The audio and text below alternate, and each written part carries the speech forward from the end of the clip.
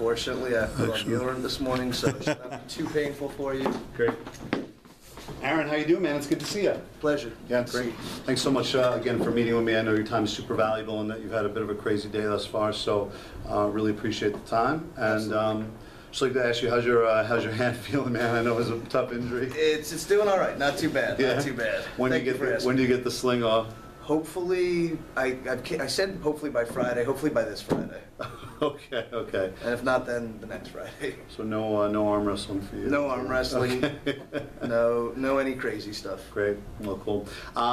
So listen, let's dive in. You ready to talk some numbers and talk about our meeting? What I'd love to do, just kind of frame out like what the next 20, 25 minutes or so are going to look like. We're going to revisit our progress up to this point, and there's quite a bit to revisit and celebrate, which is great. And then we're actually going to talk about our next step, which is going to be redirection. We've kind of hinted to that over the last couple of weeks, but that's the next biggest lever in the room, and I'm going to show you some data that actually supports that. We're going to talk through 3 separate redirection techniques, and I'm actually going to model each of those for you. Great, that'll be good. Great, and then I'm going to actually ask you to model those as well while I'm giving feedback in the moment. I'll give it a shot. Hey, I say it like this when I do a model for folks. I say that this is my B+. So there's no expectation. I'm not expecting that I'll do it perfectly, and so please don't feel any pressure to do anything perfectly today. We're practicing. Promise you will not be perfect. Great. And then what we'll do is we'll talk about like next steps, because what I don't want to do is just practice a bunch of stuff in isolation and then not leave you with like next steps for how it's going to look when we're in the class. So we'll talk about different signals I'll give you when I get into the room, etc. Does that make sense? Yeah, that'd be great. Great, cool. Big picture, we are looking, and we've mentioned this before, but I just want to revisit, by the end of our time together, which is about 6 weeks from now, that 85% of students, do you have your rubric, by the way, so you can look on with me? Great. So 85% of students on task throughout the lesson. We're getting at that piece by piece, and last week what we were focused on was 85% of students on task throughout direct instruction. Yes, yes. Your 2 skills that you worked on last week, or that we've been working on the last couple of weeks, were directions that include movement, noise, materials, and time, which you've, I mean, you're really excelling at this point, and also giving directions, number 14, with the attention of the overwhelming majority of students. So if you see what we're building is like, hey, as opposed to what it used to look like, where you'd maybe be talking and some kids are listening, some kids aren't. Now what you're doing is you're getting students' attention, everybody's focused on you, and then you're giving super clear directions. And what that's allowing for, whereas our initial number was about 55% of students on task during DI, we're up to about 78%. And I can definitely see it, like it feels better. Yeah. What feels better about it? Just when I come in and I'm looking around, it feels like I'm not just teaching to a small portion of the class. It feels like I'm teaching to the class, and it feels a lot better. Don't get me wrong. There's room for improvement. There are places where I still feel like I'm struggling, but in general, I feel more confident at the front of the room. Great, that's great to hear. And I think that the big thing is like, and this isn't quantitative, but you look more confident. Thank you. And so that combined with like hey, actually the numbers say that close to 80% of kids are doing what you're asking during direct instruction, means that there's been a big jump. That's awesome. I feel good about it. Good. Let's talk about the next step there, because where it's the on task, actually the truth is when direct instruction starts, you're closer to 90–95%. Where it's South, please report to the main office immediately. Atherton, please report to the main office immediately. Where that number starts to dwindle is while you're instructing, during the direct instruction itself, when students who are off task, either they're disturbing other students, they're not doing the work themselves, and you're not at this point addressing that. Yeah, I still struggle with redirection a lot. Great, and that's why we're doing this. And I know I told you to like, hey, let's hold on redirection for right now. I know you were eager to get to it even last week, but we said let's hold, let's get our directions rock solid, getting student attention rock solid, and now this week we're just going to focus heavily on redirection. Awesome. Great. So we're going to focus on 3 separate redirection strategies. These are by no means the only 3. Right now? Well, so I want to show you, I created this document for you, and so it has the 3 techniques here. And so you have an opportunity just to jot some notes over here, and then these are kind of the models that I'm gonna get into in a moment. Perfect. And so Three redirection techniques of varying invasiveness. These are not the only redirection techniques that there are. Certainly there are things like quick public correction, things that sound like, Jameer, face the front, stop speaking, right? That's not the stuff we're gonna focus on today. That's the stuff that I've seen that you're pretty good at this point. I'm gonna focus on stuff that, Things that I need help with. and it's stuff that's a little more nuanced than just saying student X, do the thing I'm asking. You're fine at that. We're gonna focus on some other stuff that's maybe a little bit more nuanced and in some sense, a little bit more subtle. Gotcha. Does that sound cool? Sounds So great. let's start with the first one. It's called self-interrupt. I'm gonna give kind of a brief overview on this, and then to me it makes sense just to like model it. I'll model it a couple times. I'll do what I call my B+ model. It won't be perfect, but I'll try and do my best to get it as close to perfect as possible. But the idea with self-interrupt is you are instructing in front of the room. You notice that 1 to 2 students are not with you, and you just stop mid-sentence, and I've even found it makes sense to stop mid-word, and do not speak until those folks look up and realize that you are waiting on them. So stopping mid-word, stopping mid-sentence, focusing your attention on those students who aren't complying, and using that technique to get them back on task. Okay. So I just want to be clear, because for each of these, and it's not necessarily an exact science, but I am gonna, because we are gonna do a rapid fire practice later. Okay. I want you to think self-interrupt when it's 1 to 2 students. Okay. 1 to 2 students. And so we'll talk about anonymous reminder and group reminder in a moment, but like thinking self-interrupt when it's just like, there are 2 kids that are just like, they're not with you and they're just having a quick conversation. Gotcha. Sound cool? Yeah, and I appreciate you clarifying, like being specific about what I need to look for. Yeah, and again, I said, it's not an exact science. I don't want you spending any time being like, is it 5, is it 6? Which like, you'll get it, right? When we get to group reminder down here, if 24 of your 29 kids aren't doing what you're asking, that's like, That's the like, but even if it's just like 7 out of like 25, like that still could be group, but I don't want you to get caught up in like what the exact numbers are, but these are like general guidelines. But basically, self-interrupt is generally for a smaller group, and group reminder when it would be a much larger portion of the class. Great, exactly. Let's do some practice. I'm going to model this a couple times for you. I'm going to ask you to just, as I'm up there, let me just change the camera so you know that. I hope I didn't close anything.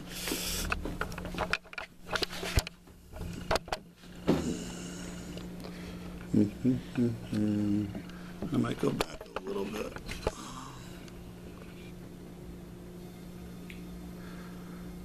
Aaron, can you just tell me, I'm going to stand there. Can you tell me if I'm in the frame and where to go to become in the frame? Take a step back, take about 3 steps back. You are in the frame. Okay, great. So this is actually perfect because there will be probably many times when you're standing here because you're doing something up on the board. I prefer redirection to be from a place of what I consider to be more power in front of any distractions or anything like that, but this is great because very likely you'll need to do this while you're here. And so you'll see on your sheet that there are a couple pieces that I scripted out. It doesn't have to be exactly this, but I'll go through a couple of these practices and just you'll get the key. Gotcha. Oh, And you'll if get- I understand correctly, it looks like the first one, you stop between words, and on the second one, you self-interrupted in the middle of a word. Correct. You will notice though for the first one, I don't say the S in fractions, and I actually go back and repeat the entire like few words that I was stopped on. So self-interrupt's much more powerful when it doesn't sound like this, because stopping at this is a normal place to stop in a sentence. You might not get the effect that you're looking for, right? I stopped in the middle of the word your right there, and so that was more effective. The idea is making the stop be as powerful enough that it catches students' attention. Gotcha. Got it? Great. So I'm talking about multiplying fractions. We're going to pretend that there are 2 students over here who are talking and potentially fooling around over there. Gotcha. Okay, folks, so as we talked about, the key to multiplying fractions is to, right, I'll do that one more time. These students over here, let's do those students in the back there talking over there. So guys, as we spoke about, the key to multiplying fractions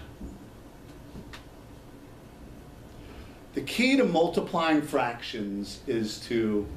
So my only question for you would be, do you always repeat, or would you sometimes just pick up from where you started from? Yeah, if you notice the next one, and I'll go through this one, I think it's, my personal preference is that it's more powerful to repeat the thing that those students likely just missed.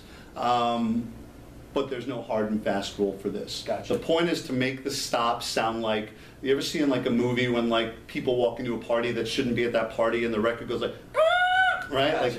Like, think about that. Think about that image as you're working through this. Gotcha. Sound cool? The next one I'll try. Folks, at this point, we're going to begin analyzing the text to determine author's purpose. Again, folks, at this point, we're going to begin analyzing the text to determine author's purpose. So you see, both examples are a little bit different. In one, I'm repeating that entire phrase the previous phrase. In the other one, I'm just finishing the word. But either way, it sounds like a record skipping off of a record player. Gotcha. Does that make sense? Absolutely. Great. So here's what I'm going to ask you to do is just take 30 seconds, even less. Use a lesson that you're currently working on and just jot down where it says script. What is something you could potentially say to your students, and a stopping point. And I'm going to just tell you different places where students are misbehaving. Let's just take a moment to do that. No problem.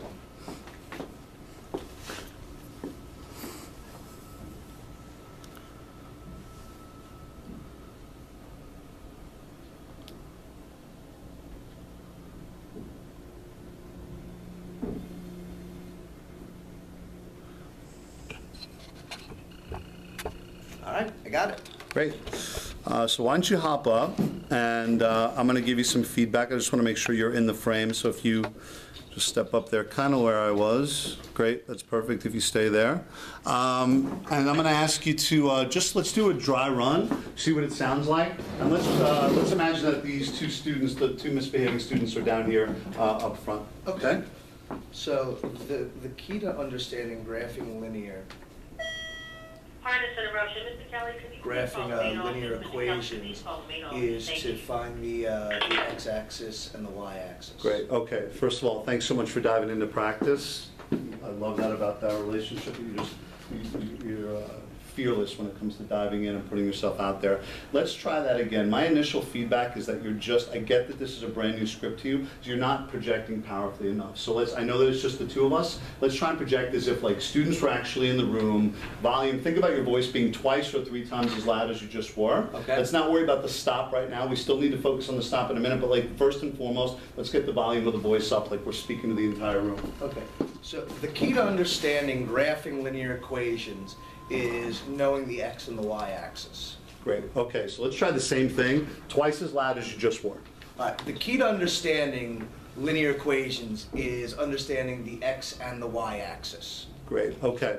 Let's go one more time, a little bit louder than that as you're really starting to internalize that. Let's think about leave the script down. Don't even worry about the script at this point. It doesn't matter if you don't say it perfectly. Project that voice. That young student in the back can't hear you. Let's really, really get that message across to him. All right. Ladies and gentlemen, the key to what we're doing today is to make sure you understand that graphing is necessary. And in order to do that, you need to know the x-axis and the y-axis. Great, much better. That's a teacher that's commanding his room, not in a negative way, but in like a, hey, this is important stuff, we need to learn this, and this is how it's going to happen. Great. Okay. Now let's try the exact same thing. Same volume, same presence. Let's try and make that pause. Remember, these two students down here are not complying. Just step to your left a little bit so we're on camera. These students down here are not complying. They're not listening to you right now. Let's pause. All right. So ladies and gentlemen, the key to today's lesson is making sure that we understand how to graph equations and know the x-axis and the y-axis. Great. Let's do the exact same thing again. It was really solid, and my favorite part of it, I think the part that kids are going to dig the most, is that after you got them to comply, you nodded your head, which is like a subtle, like, I appreciate, right? Like, they're chatting, they're young people, they could be talking about a million different things. They're not bad because they're having a conversation while you're talking, they're just doing something they're not supposed to be doing. So that little nod, it's great. I don't believe I did that in my practice, so thank you for doing that because it's really important. Here's what I'm gonna ask you to do. Do the exact same thing. Same level, same volume.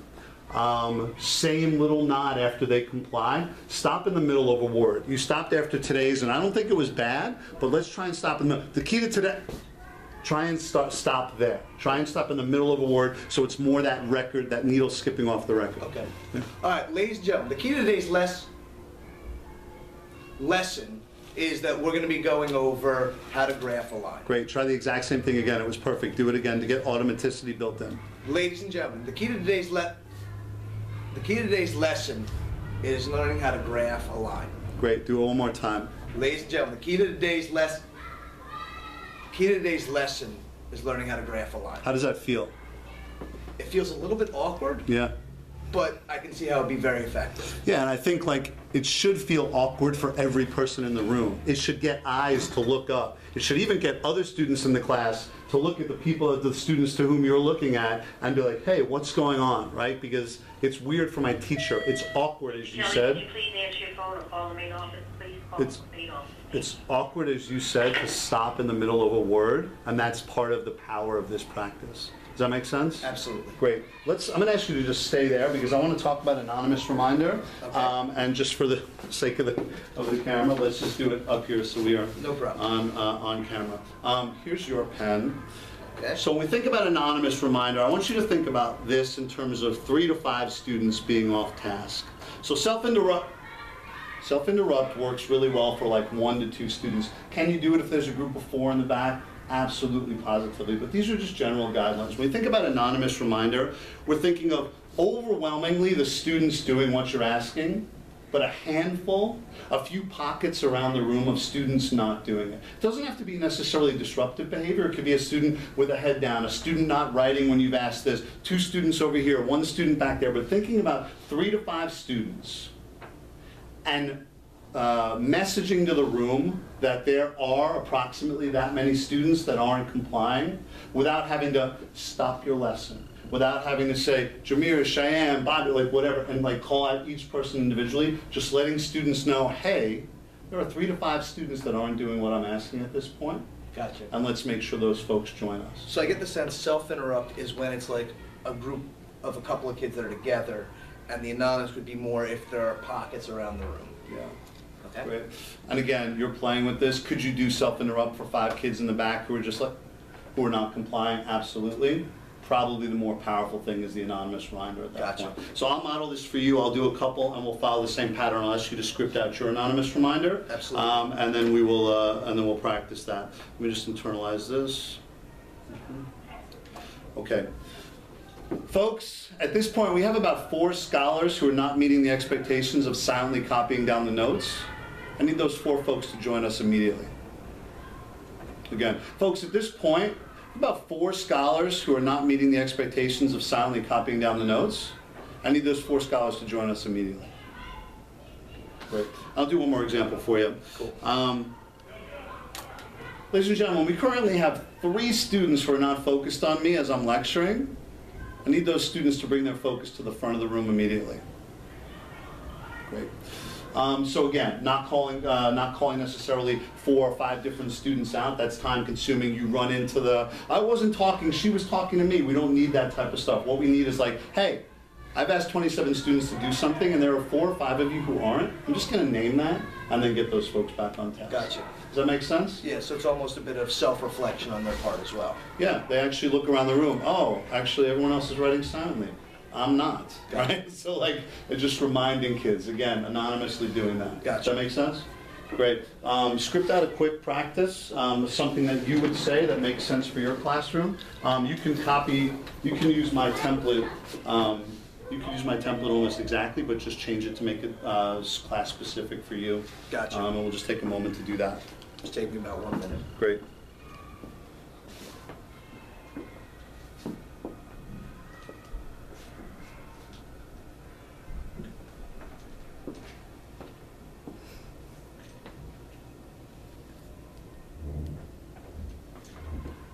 time do kids come? We have about 8 more minutes. Okay.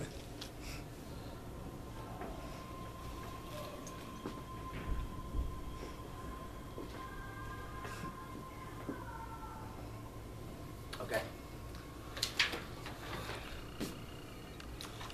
Folks, at this point, we have about 4 people. Okay, let me